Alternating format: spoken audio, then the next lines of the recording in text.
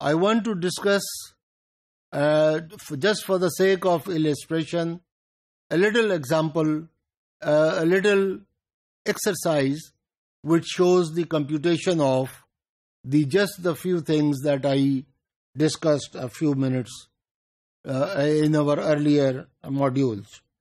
Number one, I want to remind you that I have mentioned that I am using mainly the book Fluid Mechanics, written by Yunus Sengel and John Simbala. So this exercise and some of the images that I am taking have been picked up from the book, and the equations or the images or their references can be seen in that book.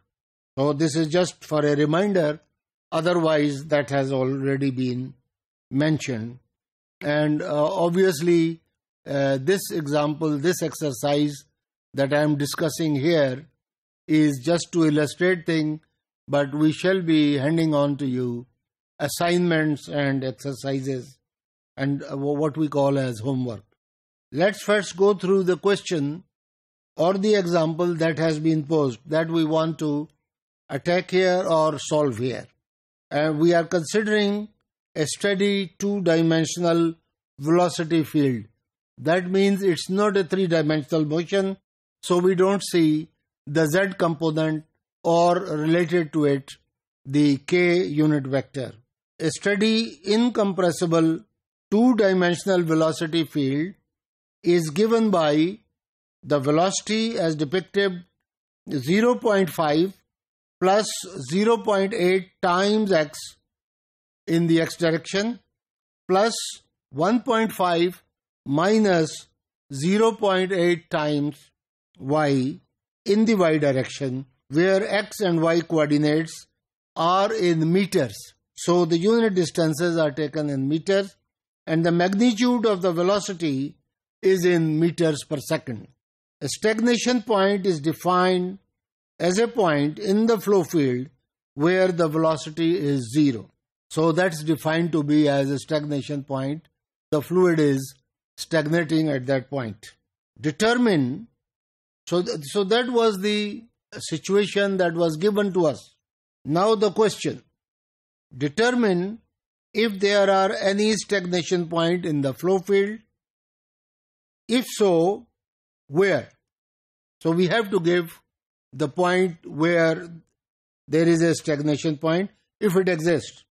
And secondly, they want us to sketch the velocity vector at several locations in the domain between x equals minus 2 to y equals 2 meters, and also for y the variation is from 0 to 5 meters.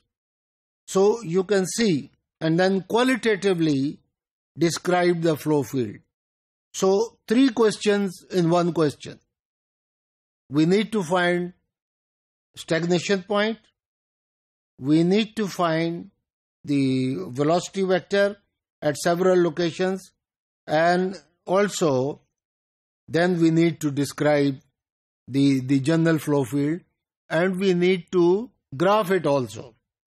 Now we come to solution.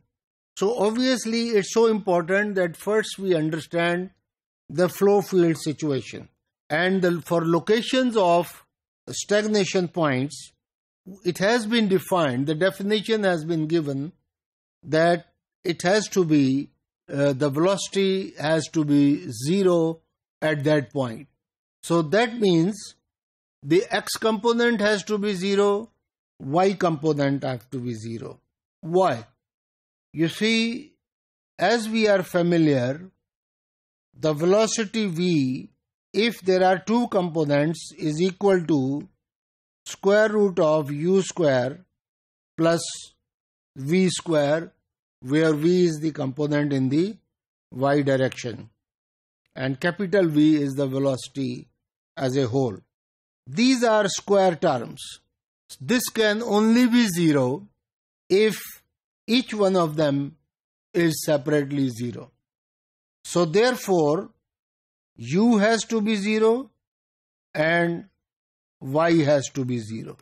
Both of them has to be 0.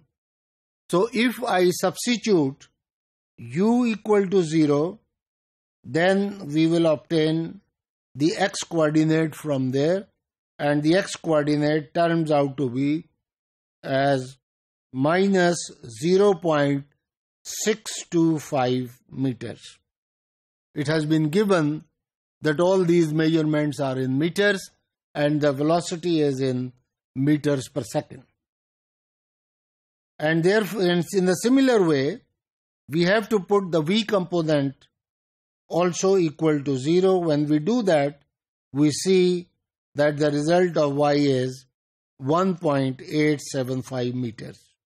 So, we have a non-zero answer. And therefore, yes, the stagnation point exists, and the stagnation point is located at x equal to minus 0.625 meters, y equal to 1.875 meters. Then we come to the second part. The x and y components of velocity are calculated for several locations. So when we plot a graph, so obviously we give different values to x and y, and we will have all different values of v. So in this way, we can have several points for which the points can be plotted on a graph paper. And then those dots that we place, the points that we display, can be connected. And of course, we have to take a very large number of points, not 1 or 2 or 3. We need to have quite a few of them. Some of the points that they have mentioned, how to take it is, for example, at the point x equal to 2 meters, y will be 3. So this gives us 1 point. And at that place, the velocity will be u, it can be calculated. And similarly, several such points can be collected, and then they can be